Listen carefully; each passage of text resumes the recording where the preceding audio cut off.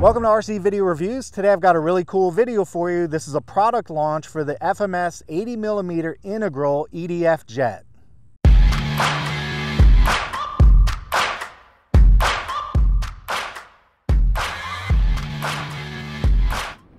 Before I get started, I need to let you know this video is sponsored by FMS, who sent me the Integral for review. I will have links in the description if you'd like to pick one up for yourself. As this is a new release, I can tell you right now, stock on these will probably go pretty quickly. So if you want to get one and not wait for the second round of inventory to hit, you better get after it. The plan for today is to do a maiden flight, and we're going to also do some power testing. We will see what kind of wattage this thing creates, what kind of thrust it produces, and how much it weighs. And before we get into the flying, just a really quick look at the airplane. Up top, you can see the beautiful gray and red and silver scheme, and looks really sharp. I love the lines on this plane, very futuristic looking, low drag. It looks like it's going to be very efficient in the air. We've got takeoff flaps at about 15 degrees and then landing flaps at about 40 degrees. And then of course we've got landing gear on this one. The retracts are beautiful. And I do want to point out, these are oleos. I'm going to show you what they look like on the ground. They seem to be sprung correctly for this plane. But we'll go ahead and bring the gear up. There you go. You can see the gear tucks nice and neat into the underbelly of the airplane. And then we'll bring the gear back down. Just beautiful. And Dave, let's set it on the ground and we'll compress those springs a little bit, give people a look at how those oleos function. Okay, you know, I think I'm going to have to go to modeling school to know how to stand with these things. The Vanna White School of Modeling.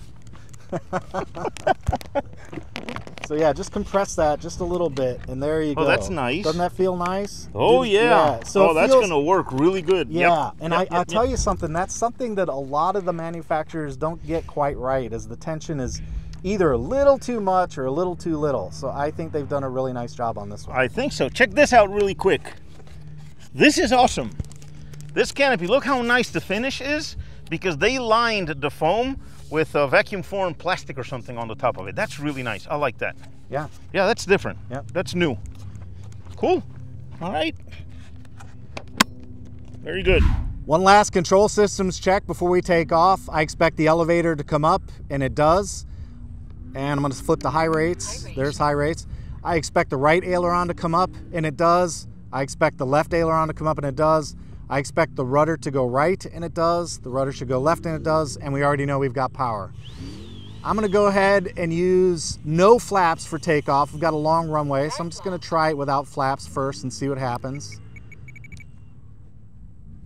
And here we go, lining up for the maiden flight of the Integral. One of the talking points FMS gave me on the Integral is that the low-speed handling should be very good. It was designed with low-speed handling in mind. So landings should be easier, light wing loading, etc. So here we go, taking off with the Integral. 1 minute.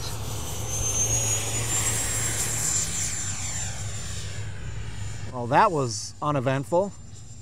A little bit of voltage sag right off the bat with the 6L4000. I have a conservative voltage setting though, so don't pay too much attention to that. I do that on these Jet Maidens just to make sure I get it on the ground with plenty of voltage to spare. All right. Looks like a little bit of a climb. And a couple clicks of right, and that's about it. So 2 clicks of down, 1 click of right, and that's it. All right, let's do some testing. We don't have a lot of time with these planes. Let's see what she's got. 2 minutes. Nice little loop. Let's do a balance test and see what happens there. So Dave, I'm gonna do the upline test here. Okay. Yeah, look at that. That was nose heavy big time. Do you see that, Dave? Oh yeah. That dropped really hard. That's probably why the knife edge was so challenging. Exactly. That is in line with the knife edge. Yep. Oh, that really comes down. Yep. I'm gonna do a nice low flyby for Dave so you can get a nice look at it. Here we come, Dave. Okay. Nice.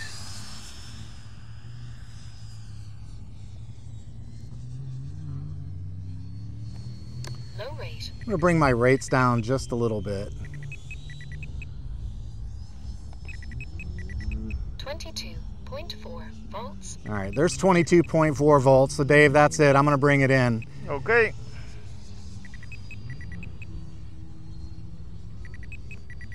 Gear down. Flaps down.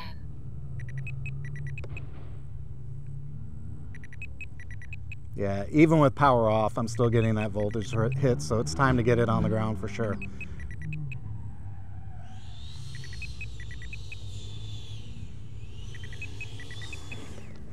All right.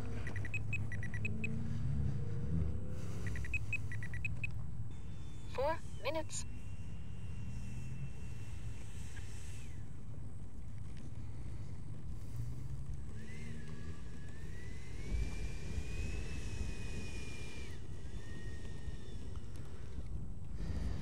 To give you a look under the canopy in the Integral, that is a 6L 4000. That's a Liperior 45C. I tried a 6L 5000, both a 45C and a 75C. For me, the 6L 4000 balances correctly. Anything bigger than that, and I was very nose heavy. So for me, 6L 4000 is the right answer in this plane. And then in terms of the wiring, there's really very little to do. I'm running a Happy Model EPW6. There's a little T antenna. This is Express LRS, and there's the receiver right there. So very simple wiring job on this plane. It actually came together quite quickly. This is the second flight of the FMS Integral, and I wound up moving the battery back as far as I could. This time I'm gonna do low rates, and I'm gonna go ahead and try the takeoff flaps, although I really don't need them on this runway. We've got a breeze coming right down the center line of the runway, which is perfect. And we got a long runway, so I really don't need it, but I'm gonna do it anyway. So here we go, taking off.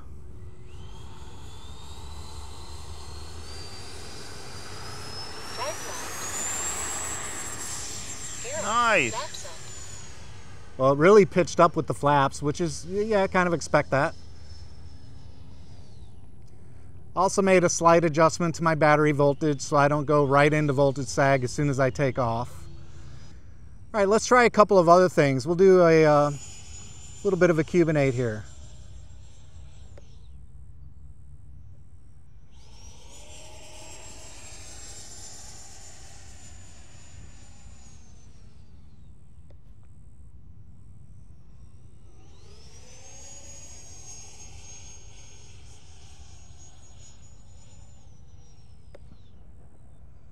That's all, that's fine. Inverted definitely takes some up stick, that's for sure. You got to push forward to do that inverted. I'll do it again, Dave. I'm going to go flyby inverted this time. And that's a pretty good amount of up elevator. I mean, it does it, but you're holding that elevator, that's for sure. 22.1 volts.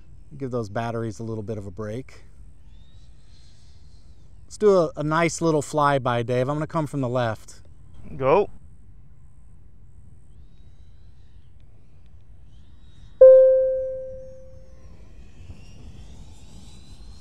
Minutes.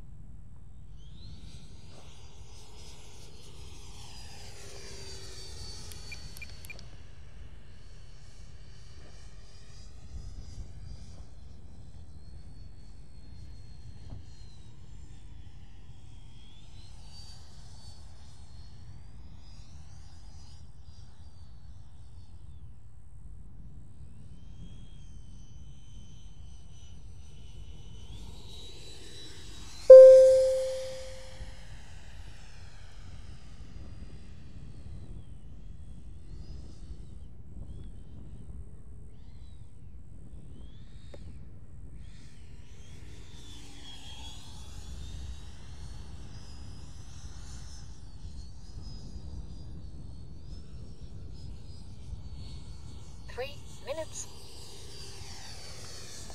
22.1 volts. All right, that's 3 minutes. I'm at 22.1. That's it. Gear down. Gear's coming down. Takeoff flaps. Flaps down. Flaps I'm going to down. land it.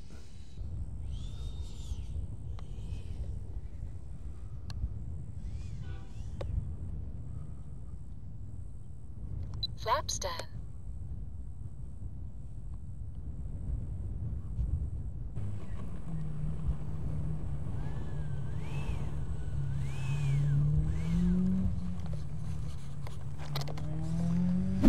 Here are the stats of the second flight of the Integral. I got 3 minutes and 58 seconds of flight time. Express LRS hit 250 milliwatts, and the low voltage on the battery was 20.6. And after rest, being on the ground for a few minutes, I'm at 22.8. All right, we've got the Integral on the scale, and it's looking like 5.6 pounds, and we have it hanging all by itself. That's a 6L 4000. Dave's just gonna keep it from spinning, but there we go. That is a 5.6 pound plane, all up weight, and again, 6L 4000, and the receiver is a Happy Model EPW6. We're gonna run the watt meter test on the 80 millimeter Integral. Dave's gonna power it up whenever you're ready, Dave. Okay, here goes.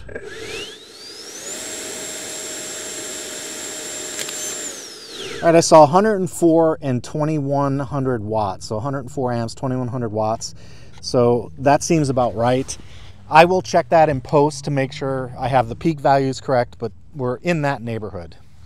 Next up is a thrust test. We're teared at 0, Dave, whenever you're ready. All right, here goes.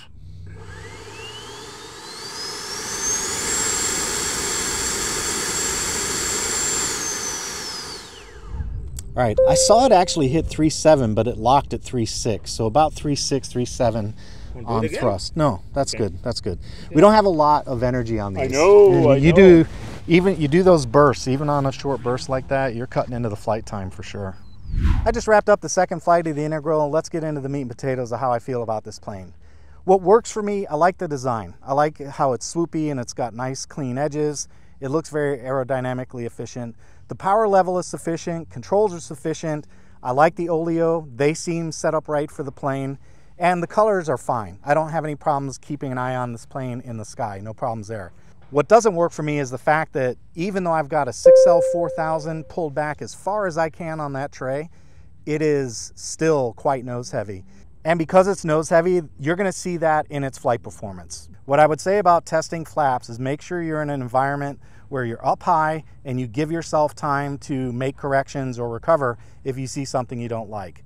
One option you might consider, get some altitude, pitch the nose down, give yourself full flaps, and observe the behavior. So the idea there is before you start using flaps to land, make sure you do some testing with some altitude, so if anything happens that you need to recover from, you've got space to do it.